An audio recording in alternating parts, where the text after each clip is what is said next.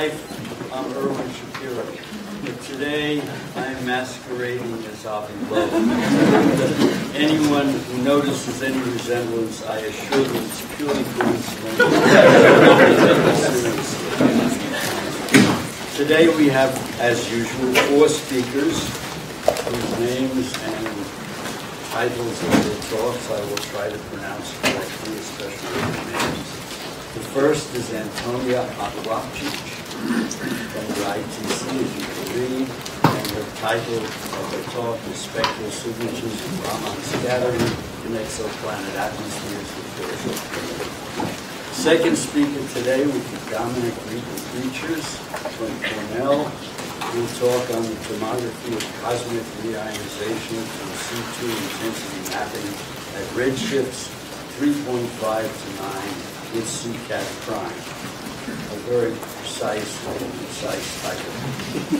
The next speaker will be Eric Coughlin from UC Berkeley. I hope I got that right. We'll talk on the general relativistic simulations of disk formation and tidal disruption events. And fourth and last, but not least, Vicente, who is recently discussed. Vicente Rodriguez Gomez from Johns Hopkins will talk about the role of mergers and halo spin in shaping the galaxy morphology. And now, without further ado, Antonija will start the first talk. Thank you. Each talk should be 10 minutes, and I will set this timer for 10 minutes, and then 5 minutes, up to 5 minutes. Thank you. Hello, everyone. So today I will talk about my work on the spectral signatures of Raman scattering and how we can use them to probe the atmospheres of exoplanets. So by analyzing spectra of exoplanets, we can learn about their chemical composition and also about the physical properties of their atmosphere, so things like temperature, pressure, and so on. But this can be very difficult. So even if for a moment we ignore all the challenges associated with actually getting the data, interpreting them can be difficult as well. And this is because there are many degeneracies involved in the spectra. So these 2 plots demonstrate just 2 examples. So this top figure shows that in an atmosphere with heavy molecules, so molecules like water and CO2, these molecules suppress the formation of these prominent spectral features, and the resulting transmission spectrum looks relatively flat. However, a flat transmission spectrum can also be caused by the presence of clouds. So how do we tell these 2 cases apart? The second figure demonstrates the difficulties associated with the presence of spectrally inactive species. So these are molecules like molecular hydrogen or nitrogen, which can be very abundant in some atmospheres, but because they're these homoatomic molecules that don't have permanent dipole moments, they don't have prominent spectral signatures in this wavelength range, so they don't show up in the spectra. So how do we know that they're there, and how can we measure their abundances? So because of these and some other challenges involved, it is always useful to have multiple and mutually complementary probes of various atmospheric parameters. So that we can hope to lift some of these degeneracies and provide more reliable constraints on the properties of atmospheres. So in my talk, I will propose one such alternative method that we can use. And this is based on looking for the spectral signatures of Raman scattering in exoplanet atmospheres. So in the rest of my talk, I will tell you what Raman scattering is and how it introduces spectral features, and that these features contain information about the atmospheric composition, temperature, and atmospheric depth. And so these spectral features are contained in the reflected light from planets. So in the rest of my talk, I will be talking about albedo spectra. So for those of you who don't think in terms of albedo in your everyday life, you can just think of it, for the sake of this talk, as a measure of the reflective properties of the planet. So basically, it's the light that is reflected from the planet relative to the incident light coming from the star as a function of wavelength. Okay, so what is Raman scattering? Raman scattering, you can think of it as an inelastic version of Rayleigh scattering. So in a Rayleigh scattering on a molecule is excited by the incident photon, and then when it de-excites back, it goes to the original state that it came from. So the wavelength or the frequency of the scattered photon is the same as the frequency of the incident photon. In Raman scattering, on the other hand, the molecule doesn't go back to the same state, but it goes back either to a higher or a lower state than it originated from. And this difference in energy is picked up by the scattered photon. So the scattered photon is either redshifted or blue shifted with respect to the incident photon, and we call this frequency offset Raman shift, and it is determined by the energy separation of molecular levels. So if we have some way to measure this offset that photons experience, we can say which molecule was involved in scattering. Because the underlying physics of Raman and Rayleigh scattering is similar, they both have this lambda to the -4th power wavelength dependence. So the effects of both Raman and Rayleigh scattering will be most pronounced at shorter wavelengths, which is why I will be focusing on the blue end of the visible wavelength range in my study. But when we talk about cross-sections, the Raman cross-sections are typically about few percent of Rayleigh cross-sections for the same molecule. So as a source of opacity, Raman scattering is not as important. But as I will show in the next slide, it introduces these spectral features that Rayleigh scattering does not, which is why I think it's interesting. Okay, so how do these spectral features come about? So let us assume that this is our incident stellar spectrum that has some absorption lines.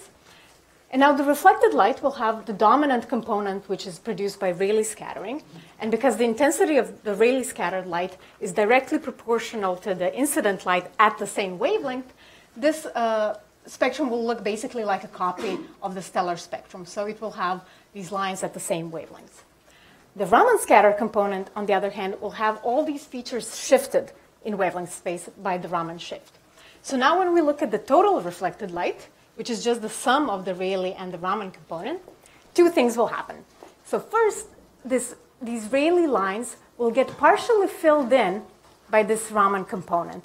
So they will no longer be as deep as they would be in the case of only Rayleigh scattering. And the second thing that happens is that we get these extra lines at the Raman shifted positions.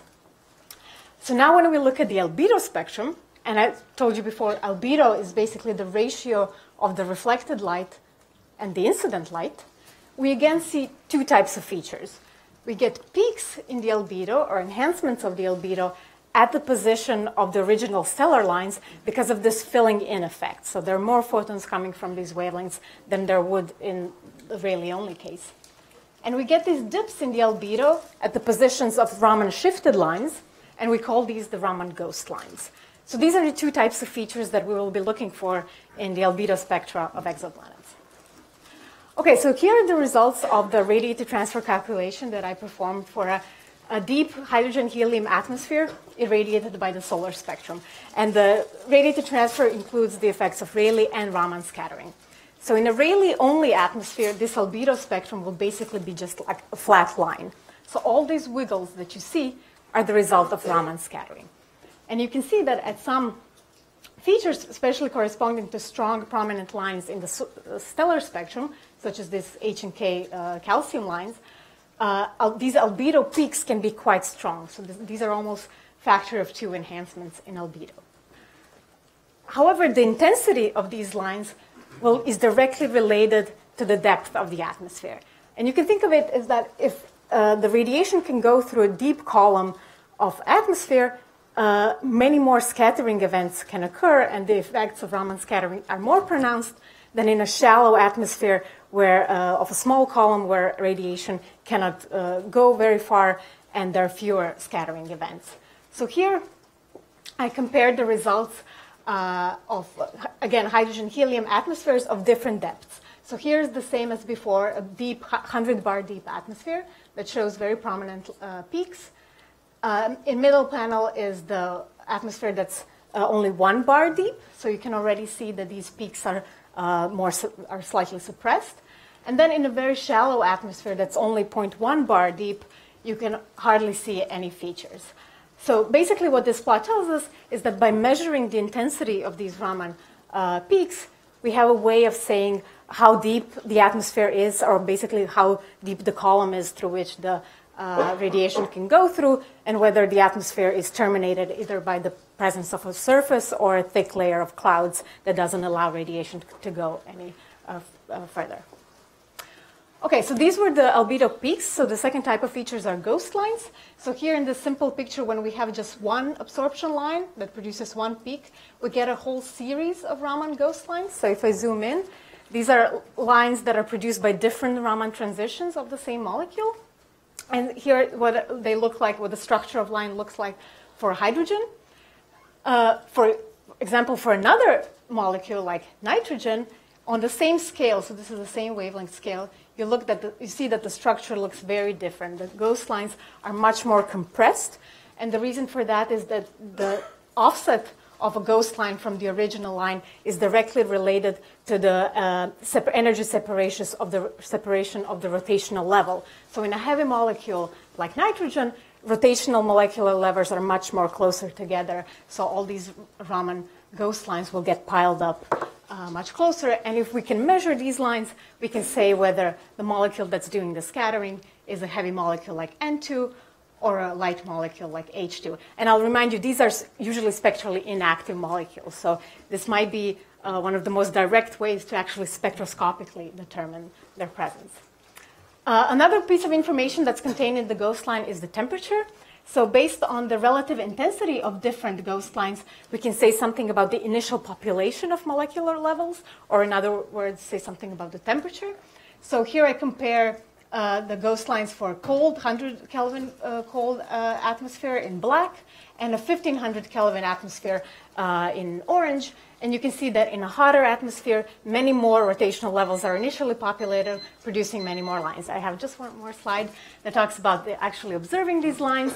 So in the solar system bodies, for example, especially, so these are actual data, so these are measured albedo spectra for solar system bodies.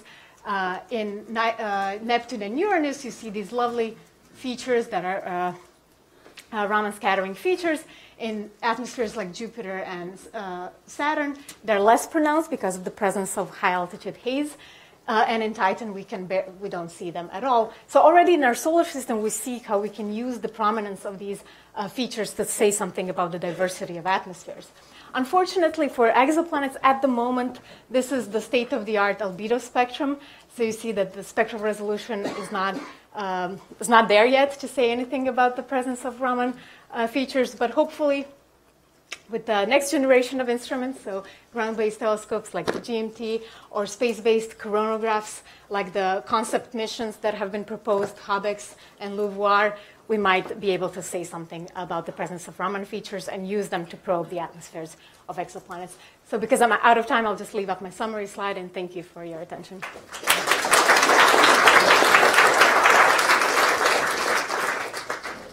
Questions? So going back to the point you made in the last slide, the observability. So Sure. the current state of the art is presumably using the best telescopes. It's HST, yes. HST, and so is it really going to improve with the ground-based thing? So Telescopes enough to go from CAD to I think ground-based have a shot at this using a different technique. So the Hubble data was obtained with using secondary eclipse observations, but ground-based telescopes, I think, have a shot at observing this using that high spectral resolution observations that people have used to study in the infrared, but not so much in these wavelengths. So yeah, I think maybe with being clever and using different observing strategy, maybe it's possible to do it with ground-based observations.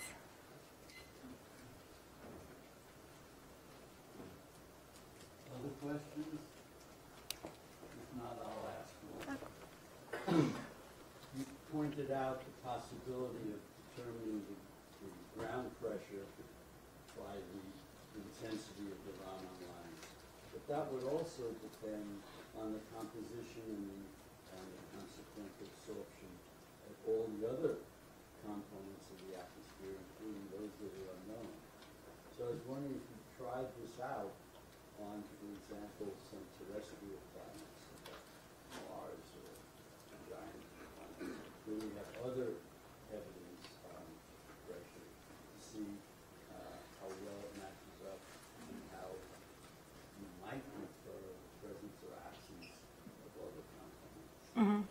So I haven't, yeah, I haven't tried looking at, so I did separate studies for H2 atmosphere and an N2 atmosphere, but I haven't tried mixing them up and see what fraction of lines come from having different ratios of these two atmospheres, of these two molecules. So I haven't done the study, but I think it could be modeled. But I haven't tried doing terrestrial planets, but I should say that Raman scattering has been observed in Earth's atmosphere, and it has been used for various studies, detailed studies of the Earth's atmosphere, including by people here at the CSA. Any other questions? If not, thank you very much again. Thank you.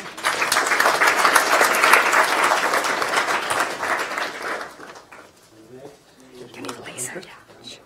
Okay. Do you want to advance? Oh. In the microphone.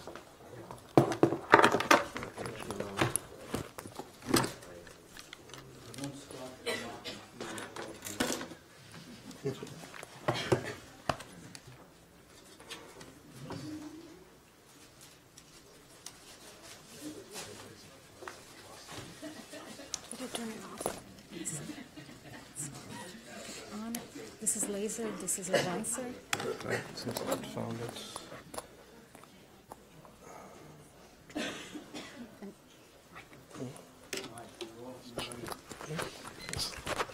You're running?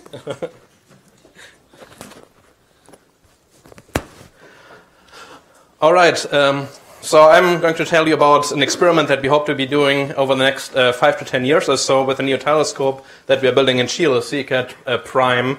And it's going to be intensity mapping back to the epoch of reionization in the C+ line. So, okay. It's the other direction. Great. So just kind of a quick introduction in case you're not familiar with the telescope. So essentially this telescope you're trying to build is a 6-meter submillimeter telescope in Chile on Cerro Chacnator, which is a mountain of 12,600 meters. And this telescope is going to be operating at wavelengths between 200 micron and about 3 millimeters, so sub-millimeter to millimeter wavelengths. And the unique thing about this telescope is even though it's only 6 meters, is that has about a 50 square degrees field of view, so enormous field of view to the wide scale mapping in the sub-millimeter. And we hope to have first light in 2021, and construction is going to start soon. So the long-term goal with this telescope is to essentially do mapping of CMB polarization more than an order of magnitude faster than is possible at the moment. But since there will not be enough detectors available in the world at first light, essentially there are several surveys which we're going to do in the first few years with it that are listed here, going all the way from galactic star formation to cosmology. But the one that I'm going to concentrate on in this talk is essentially the intensity mapping in the epoch of reionization. So just to orient yourselves, essentially the epoch of reionization is this phase in the history of the universe when the universe transitions from being largely neutral to largely ionized like it is at present day. And this epoch here between a few 100 million years after the Big Bang to about 1 billion years after the Big Bang. And essentially we think that this happens due to the formation of the first stars and galaxies, which then produce ionizing UV photons that then causes ionization of an intergalactic medium. And of course we know of the existence of some very bright galaxies between redshifts of 8 to 11 or so today already, and that are candidates for source of reionization. However, these are still relatively bright galaxies, and one of the main problems in doing this systematically is that essentially the UV luminosity function at these redshifts is very steep, and this implies that essentially most of the sources actually cause reionization are very faint and therefore very difficult to detect individually. So the idea that we have with this experiment is to essentially not go after individual sources, but to map the integrated and aggregate intensity from these faint sources on larger scales through intensity mapping. So that's the idea of the experiment. And the reason why this is interesting is what's shown in this slide here, which is that reionization is not really a phase transition, but it's something that's stretched out in time and therefore stretched out in redshift. In particular, what we know from simulations is that reionization is expected to happen first in regions of higher density, because essentially there you have more ionizing photons. Then once these regions are ionized, the photons leak into underdense regions, and therefore voids are going to be reionized. And in the end, essentially regions of average density are going to be ionized. So there's a strong dependence on the local density on when reionization takes place. And therefore, what we ideally want to do is to essentially map out the signal in 3 dimensions. And since we know that essentially it seems to be galaxy clustering that's driving this evolution, because in more clustered regions, reionization happens at earlier times. So essentially we want to map this signal spatially and as a function of redshift to essentially learn about the structure of reionization. And the way that we plan to do this is with the 158 micron line of C+, which is a tracer of star formation. And specifically what we want to measure is the clustering signal that we get from reionization galaxies in this line, specifically between redshifts of 6 to 8, but essentially spend a larger region in redshift to essentially get better calibration of the signal, because the signal is stronger at lower redshifts.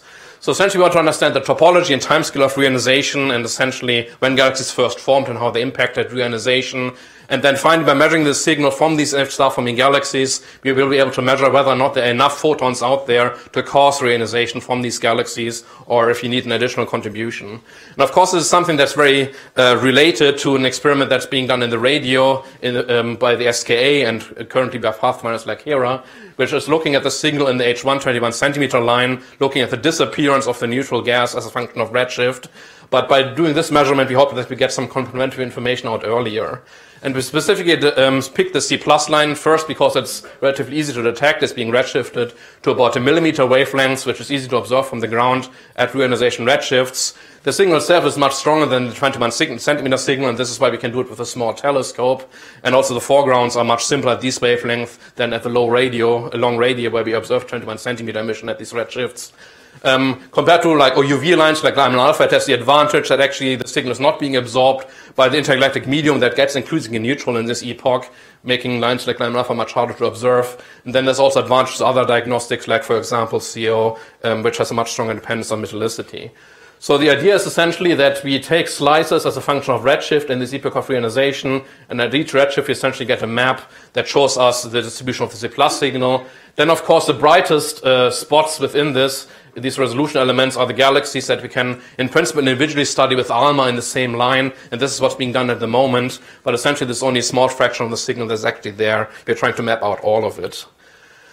In terms of predictions, there have been several simulations run, and here's just kind of an example. So what we expect essentially here, this is just the intensity of C+ in Jansky per steradian, and this axis is a function of redshift. So this here is the dependence of the signal, and this here is the redshift range that we can cover, and this here is the kind of core area of interest in the epoch of reionization. And essentially this scale here shows you why essentially we go to a lower redshift to try to essentially get a calibration, because it should be much easier to get a detection of the clustering signal at this lower redshift and therefore calibrate the harder part of it at the higher redshifts. Okay, so what do we have in terms of predictions of the actual signals? So again, what we're after is a clustering signal, and therefore you think about this in terms of a power spectrum to essentially see how much signal there is on different scales. And that's what's shown here, essentially just the power spectrum on different scales. And the different lines here are different predictions that are out there that have been done in the past few years. And specifically what we're after here is these scales here, where essentially the signal is dominated by clustering. On smaller scales, it's dominated by the short noise from individual sources. But then essentially we expect this kind of plateauing here at certain scales that are relevant to the clustering of sources. Now, the first thing that you can see from these colored lines is that there's a huge discrepancy between different models. So it's about a factor of 30 scatter or so between different predictions. And this really is why we need to make a measurement, because we want to be able to tell apart between these different predictions here. And for reference, essentially this dash dotted blue line here is the sensitivity that we will reach with the survey that we will do with CCAT-prime. So essentially we can distinguish between all of these different models, and we will be able to learn what's correct. So essentially the C+ is what we want to measure, and this is the prime measurement that we are trying to make. There's of course other things that we can do with it based on other things that are being done, in particular the 21 centimeter measurements, because there's an enormous power in actually taking the C+ signal and then cross-correlating it with the H1 measurements that are being done by SKA a few years later, and also by the pathfinders. Because it turns out that essentially what we're looking at, of course, is the signal that we get from star-forming galaxies, emission lines from star-forming galaxies, and these are the sources of reionization, which means that we are looking at galaxies that sit in the areas where the H1 disappears due to the fact that these galaxies are doing the reionization. And this means that on large scales there's an anti-correlation expected between the H1 signal and the C+ signal, and this anti-correlation is essentially something we can measure to essentially calibrate the H1 measurements, which are difficult to do, but then also to do some science with it. Because it turns out that essentially this cross-correlation is an anti-correlation on large scales, but on small scales it turns into a positive correlation because of the matter density autocorrelation on small scales. And the turnover when the signal terms from negative to positive essentially tells us about the size scales of the bubbles at these early times of ionized gas. So essentially you can do a cross correlation, and essentially by looking at the turnover point you can determine the size of the bubbles at reionization. Okay, so this is what I had. I'm just going to leave out my summary because I'm probably about out of time. So this is something that we're excited about to be doing in the next years. Sorry? 1.5 minutes. Wow, that's fast. So essentially we're trying to do this measurement in the very early universe, in this epoch of reionization, but it's hard to essentially have other tracers out there to really characterize the overall properties of galaxies beyond individual sources, to essentially understand how reionization happens and when reionization happens, under which conditions, using a line that essentially traces the ultraviolet field in galaxies, and therefore is a tracer indirectly of the photons that come out of galaxies that cause reionization. And by doing these measurements, we understand hopefully a lot more about how reionization happens in the early universe. All right. Before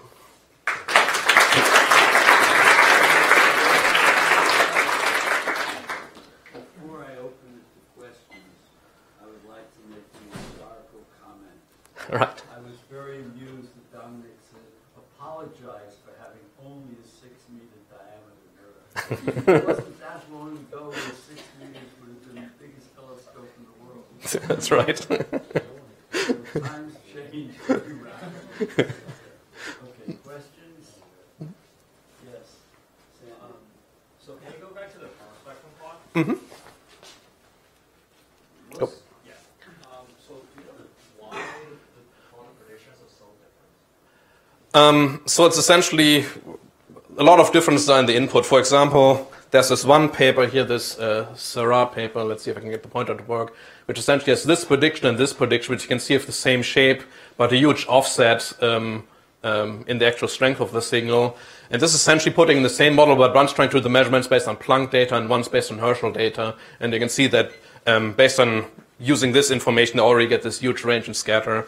And then you can see that many of them have the overall shape that you expect with the shot noise and then the plateauing in terms of the clustering, but not all of them have that.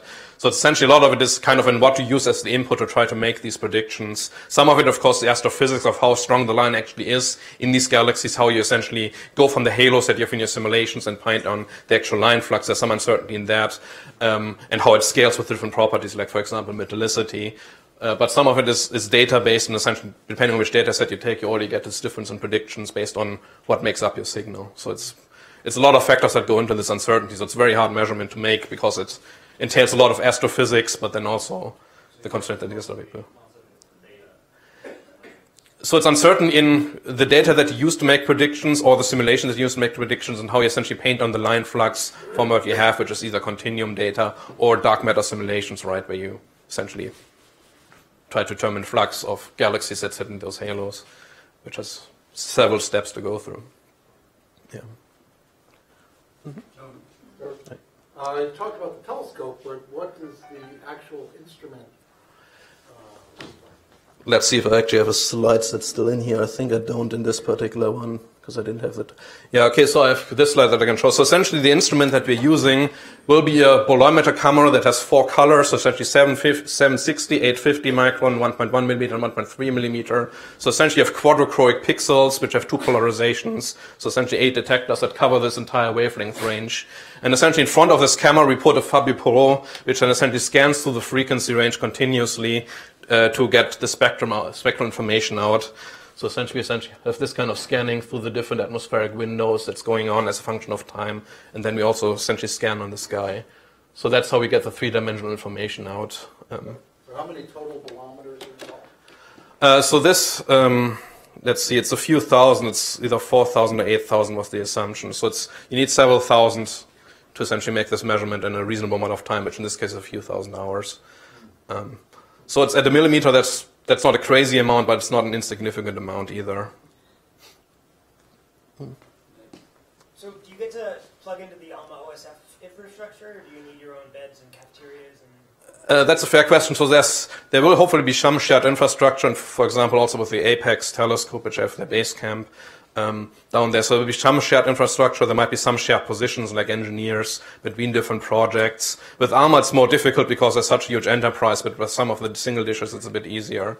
And then there's also the idea that hopefully we can plug into the ARMA power grid eventually. So we just run a cable down the mountain to the ARMA site to plug in. But that's something that we're still trying to figure out with the observatory itself. But for now, essentially, we plan to have generators on site, and then you need to run a fuel truck up the mountain, which will be a challenge in itself, but well, that's a backup plan. Any other questions? If not, let's thank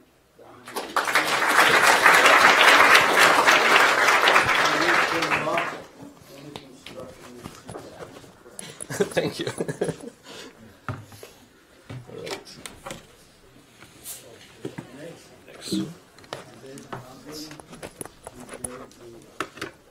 Like this, or you have to...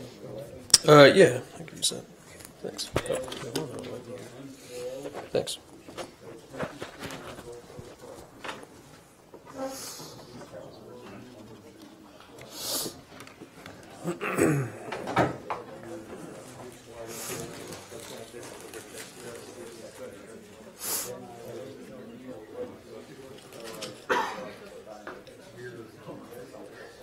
Think I'm good? All right. Yeah, so today I'm going to talk about a different topic from what I discussed in the colloquium. That's on tidal disruption events. And so this is a project with Sasha Chikosko and Nick Stone, who are both grad students here, I think, in the past, and also Matthew Lischka and Brian Metzger. And it's on how tidal disruption events can tell us about disk formation, which I think is really something very unique about tidal disruption events. They can tell us how disks form in situ, which I think is kind of difficult to do from other astrophysical objects. So just to summarize what I'm going to talk about, I just want to go over the basics of a TDE, tidal disruption event. I think people are probably pretty familiar with this topic. It's been a pretty hot topic lately. I just want to go over the basics. Talk about simulating tidal disruption events, what people have done in the past, why it's particularly challenging. And then I'll talk about what we've done in simulating this disk formation in TDEs. Okay, so the basics of a tidal disruption event, what is this? It's basically what happens if a star gets too close to a supermassive black hole at the center of a galaxy. So if this happens, the tidal force of the black hole can become very large. So that introduces this quadrupolar distortion to the star. And if the star comes very close, those tidal stretching can actually overcome the force of self-gravity on the star. And so since self-gravity is ultimately the thing holding the star together, if those tidal forces surmount the force of self-gravity, you tear the star apart. What you tend to do is you kind of transform what was previously a nice spherical star into this long, thin debris stream. So this is just a little picture that shows this nice spherical star, and you transform it into this long, thin, spaghetti-like strand of tidally disrupted debris.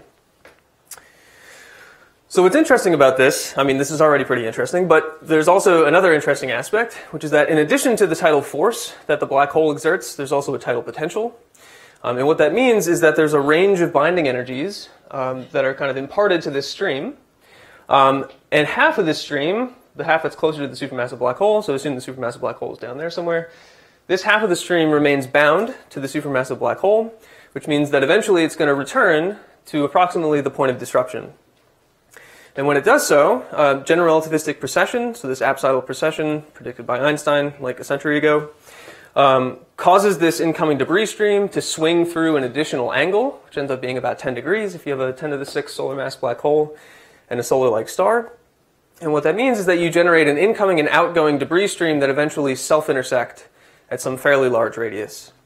So this is a little cartoon that just shows this. You have this same stream, the same one here. This is just at a much later time. You've stretched this thing out by factors of 1,000. And this thing is now going in, coming back out. It's getting swung through this angle, and it's hitting itself. And so at that point, you cause this material to shock. You can dissipate energy and momentum, and you can form a disk around the supermassive black hole. And that's where we actually start to see these things. Material heats up, emits a bunch of light, and you ignite this period of quasar-like activity in the center of the galaxy that was otherwise quiescent. There's also been some work on looking at how much energy you can get out of this shock. in the first place. Maybe that contributes to the light. But nonetheless, the disk formation in the disk itself is nonetheless going to be a dominant source of emission in these events.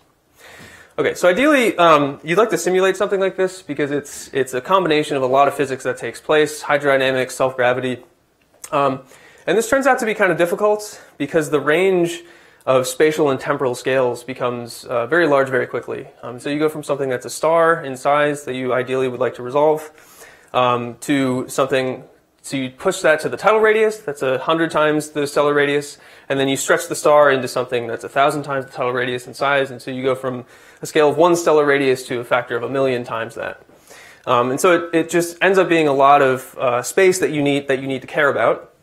And so the way, particularly, I think an easier way to do this is to use an SPH method or a Lagrangian approach that basically doesn't care about the fact that you have a bunch of empty space in which this debris stream and the star are evolving. You can kind of focus all of your computational resources on the fluid elements themselves.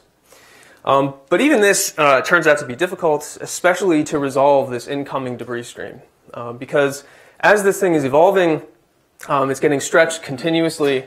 And so the number of particles that you have in the stream becomes very small, right?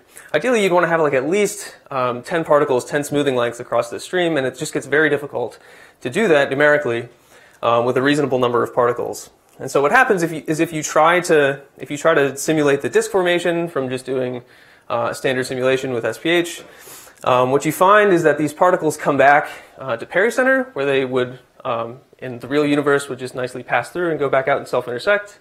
Because you have so few particles, the smoothing lengths become very large, and you basically generate these spurious pressure gradients that cause particles to just fly all over the place, none of which is physical. And so doing this, so simulating tidal disruption events, especially this disk formation phase, which would be very interesting for trying to understand where ultimately a lot of the light is coming from, is very difficult. And so the ways that you can overcome this, one is you can use billions of particles. So that's very expensive, at least for me at the moment. The code that I've been using to do some simulations of this in the past is Phantom. It's currently not MPI enabled, so it would take me like years to do this if I wanted to do a billion particles. You can also do a number of what James has referred to as cheats. So you can use a smaller black hole. You can use bound stars. You can use different stars, smaller stars, and all of these kind of overcome some of these numerical difficulties that you're faced with if you want to do the real problem, which I would define as a solar-like star disrupted by a 1,000,000 solar mass black hole. But some of these kind of miss the physics of the real problem. And so if you do, say, like 1,000 solar mass black hole, this general relativistic precession angle, apsidal precession angle, just becomes minuscule, right? There's no angle by which the material is swung through. And in that case, the dominant form of dissipation is actually a recompression shock that you get at pericenter. And so there still is dissipation, but it's not through like the standard means by which Martin Rees kind of thought of back in his famous 1988 paper. And so one alternative, in addition to using these standard cheats that people have done in the past, is to use kind of a hybrid approach. And so to start with SPH to do the initial disruption, get to the point where the stream is starting to return, and then take all the fluid quantities and map them over into a grid where you can do a higher resolution, zoomed in sort of simulation of the disk formation. And so Oleg Shadovsky did this with Stefan Roswag's GRSPH code alongside his grid code Coral. But again, they kind of did a few minor cheats, right? They used a smaller mass black hole, a smaller star, an eccentric orbit. And all of these things kind of, again, just sort of facilitate the numerical woes that accompany this. And so what we did with Sasha was we tried to do this with as realistic a set of parameters as we could, ultimately to see how this works in something that's closer to the real problem. And so we did a solar-like progenitor, which we modeled as a polytrope. You can change that if you want. That's not too difficult. We did a 1,000,000 solar mass black hole. And the way that I would say that we cheated the most is we chose a particularly small pericenter distance. So the star, instead of coming within the tidal radius, comes within a factor of 7 smaller than that. And what that means is that when the stream returns, the general relativistic precession angle is quite large, and so it self-intersects at a small radius. And the self-intersection is also quite strong, and so it dissipates a lot of energy. So we did the initial disruption in Phantom We did this with 100 million particles. That was sort of the max I could do. It's probably important to use a lot of particles for this because that initial disruption compresses the star by quite a large degree, and so you want to be able to resolve that. And then we mapped all of this over to HARM, or Sasha's version Hammer, to follow the rest of the disk formation. And then we use the Kerr metric in an attempt to really try to see how this works. So this is a movie. So I have a zoom in here on the regions immediately surrounding the black hole. On the right is a zoom out showing the stream coming in. The stream is kind of puffed up in this case because it's been shocked as it went through pericenter, the initial stellar passage. And so if I play this, what you see is that this stream comes in, comes back out, and indeed you see this self-intersection as it passes through this general relativistic periapse general relativistic angle that it gets swung through. And so interestingly, you see that it self-intersects and it almost like blasts stuff out. And you almost get this like periodic kind of blowing out of material and then reforming of the debris stream that continues in this fashion for a while. So of course Sasha thinks about GR all the time, and so everything is in units of RG over C. So 50,000 RG over C is about 3 days following the initial, or actually starting from the point that I showed, which is like about 3 weeks or so after the initial disruption of the star. And so you can see by the end of this, you get this like highly inflated, puffed up torus type thing, which doesn't really resemble the usual thin disk. Okay, I'd like to show you more plots. I don't have time. And also Matthew, I asked him to send me plots. He said he was on vacation in Greece and didn't have time for it.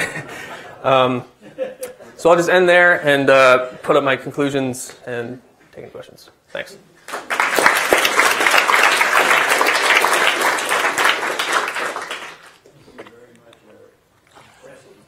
Yeah, Dan. So has moving mesh codes been used to get around these problems you're talking about? Have moving mesh codes been used to try to tackle this problem? I think so. I think Tzvi Paran and some of his either grad students or collaborators had developed moving mesh code to try to do this. Yeah, I think so. And it works? Yeah. Yeah, they found, yeah, so he talked about this a little bit at a meeting a few weeks ago. And it's, yeah. Yeah, James. Any Likert predictions yet? No. Yeah, we this project has been going on for like a while. I think Matthew and Sasha are both really busy.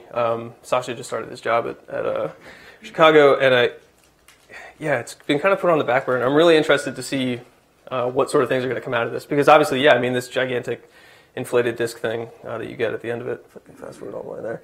I mean, I think, you know, doing the actual ray tracing and not in situ, like not during the simulation, we didn't include radiation in it, but you could definitely post-process it and see what sort of stuff you get out of it. Yeah. Your sheet is to use a close approach. Yeah. What kind of problems do you run into when you get closer to the tidal radius? Oh, it's just that the self-intersection. So if you get closer to the black hole, the angle through which you swing from the general relativistic apsidal precession angle is much larger. And so you self-intersect really close to the black hole. And so for the grid code, if you used it at the tidal radius, the self-intersection radius would be like 1,000 or more RG. And that just gets to be intensive on the domain that you want to capture. So. Short practical question. What's the time scale of such an event that you would expect around 10 to the 6 hours? What's the time? Scale, like, how long will it take for an observer from the beginning of the event to the end of the event? There's things that are technical. Yeah, so the typical duration before the viscous timescale becomes important is like months to years. Depends on the mass of the supermassive black hole. But for a 10 to the 6 solar mass black hole, duration is like, yeah, months to years. So, yeah, humanly observable. Not 10 years. Yeah, sure. Actual observed events have similar durations to super. Other questions? Yeah. Do you have any hopes of extending the simulation to see what happens to this inflated disk? Will it ever resemble a thin disk ultimately? Or not? Yeah. So these simulations right now are taking a very long time. I mean, yeah. So they've done some really amazing things with GPUs. I think right now the best we can probably do is extend it. So that movie that I showed went out to about 3 days. The best we could probably do is to go out to like hopefully like 2 weeks. And at that point, the accretion rate should actually drop. And so maybe you could see it start to try to resemble something that would look closer to a thin disk, but yeah.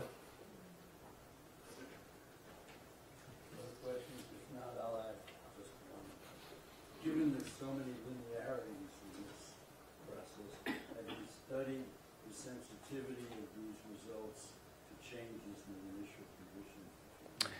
So what we not the initial conditions, but what we tried to look at. Yeah, you can set this up. What we plan to look at actually is how the black hole rotation and the angle, the offset of the rotation of the black hole, and the plane of the incoming star affect the circularization process and the formation of the disk. That's sort of the plan. That's what we want to. That's what we hope to do.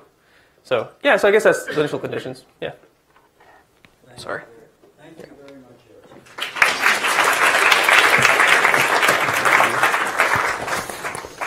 That's the last one I think.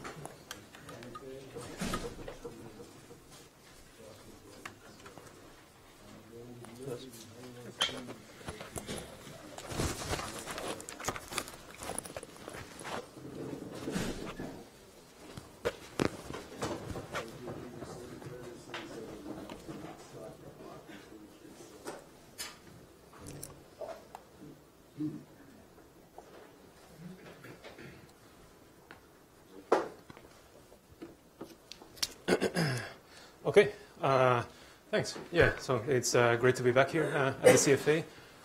Today I will tell you about the role of galaxy mergers and spin of the dark matter halo in shaping galaxy morphology, at least according to the illustrated simulation.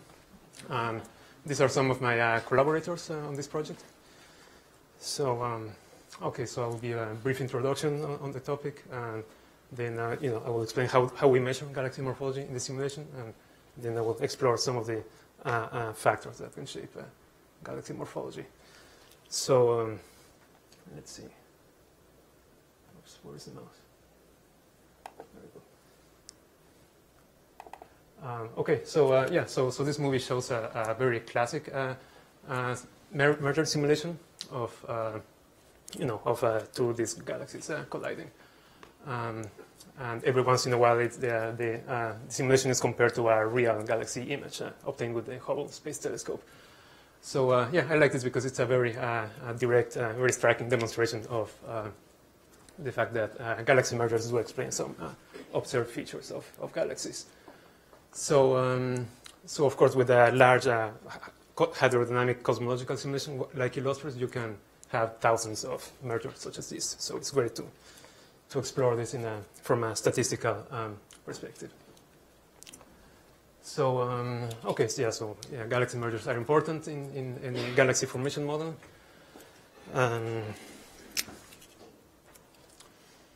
In particular, very important for this topic is the so-called merger hypothesis. This was originally proposed by Allard Tumre.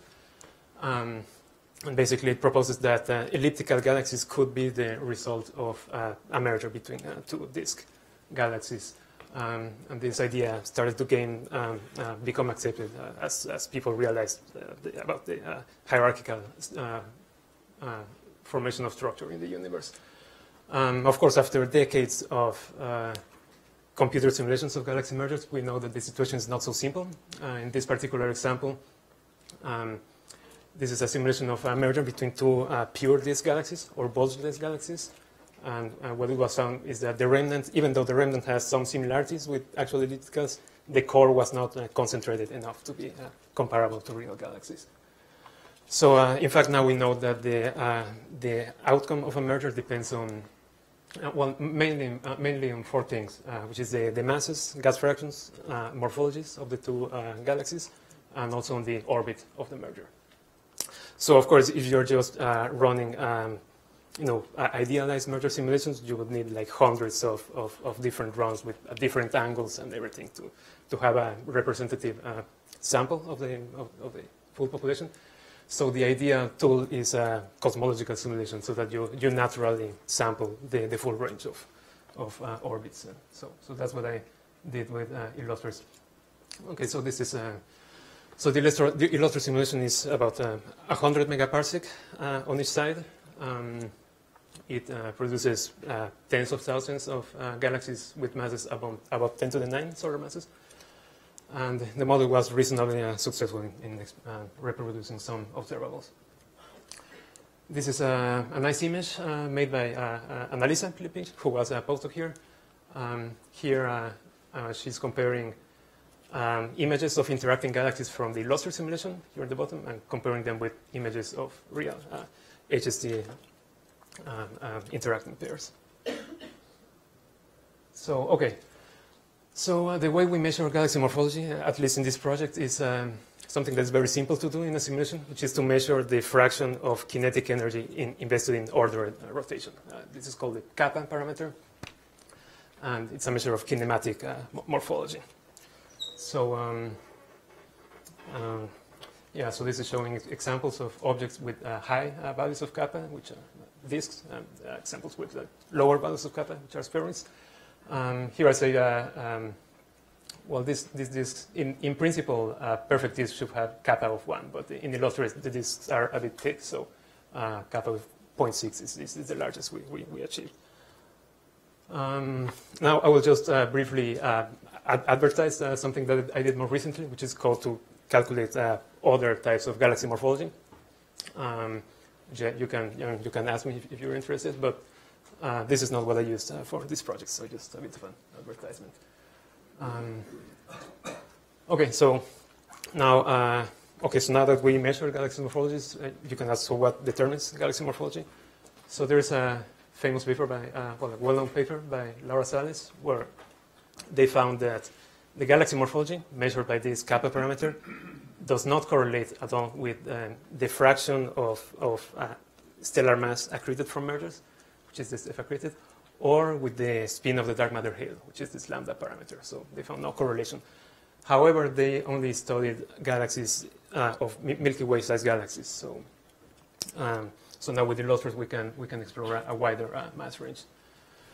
So, so first of all, I measured the ex situ stellar mass fraction in Illustrious. So that's the fraction of a galaxy's stellar mass that is contributed by mergers with other galaxies. We find that it's a very strong function of stellar mass. So that for very massive galaxies, more than half of their mass was accreted through mergers. Well, I also showed here that this ex situ fraction is a good proxy for other merger diagnostics, such as merger gas fractions, so that dry galaxies with high ex situ fractions also are more likely to have had dry mergers, also recent mergers and major mergers as opposed to minor mergers. So basically, essentially, we're encapsulating the importance of merging history in this quantity called the ex situ stellar mass fraction. So okay, so what do we find? So if we compare the ex situ stellar mass fraction shown here in the x-axis with the kappa morphology, with in different mass ranges. So these are small galaxies, medium-sized galaxies, which includes the Milky Way, and then massive galaxies. We find that in the most massive mass bin, there is a clear correlation between the morphology and the ex situ stellar mass fraction. However, the situation is less clear at lower masses, and the lower mass bin, there's definitely nothing. Another way to look at this is to look at the average gas fraction of all the mergers that the galaxy has ever had. And here there's also a correlation, so that dry mergers lead to the formation of elliptical galaxies.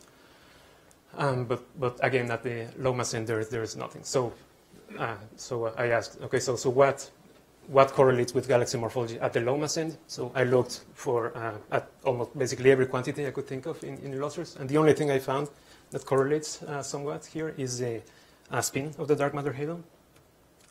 Well, we measure it. Well, this is the definition. It's essentially the fraction of a halo's velocity support that comes from rotation, and it's the peak here in the distribution is around 3% or 3 or 4%. So that's the lambda parameter. And here we find sort of the opposite behavior. So in the lower mass bin, there is some correlation.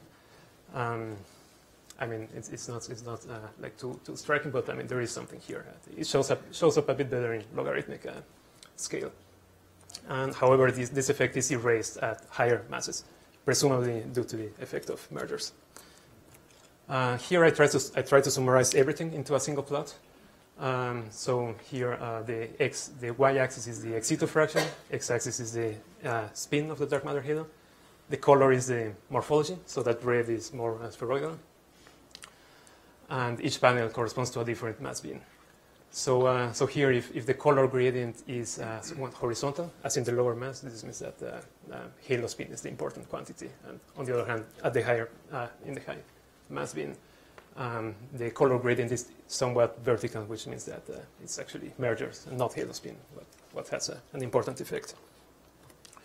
So essentially, these findings are consistent with, I guess, a revised version of the merger hypothesis as proposed by Thorsten Naab and others who say that dry mergers are important for ellipticals. So not any mergers, but repeated dry mergers are what form ellipticals.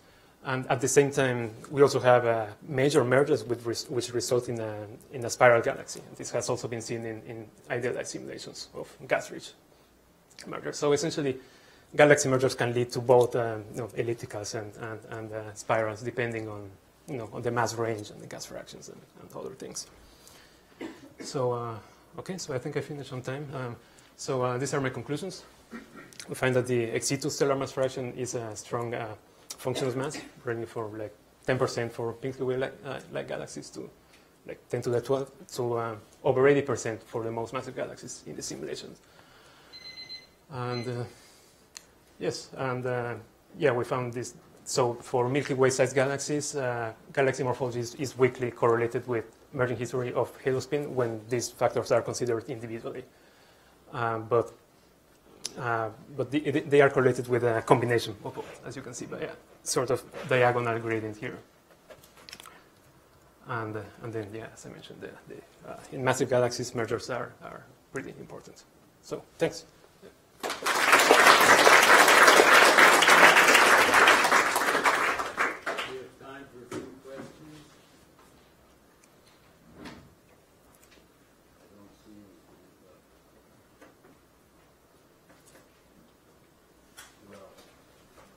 Okay. Okay. Thanks. Thank you.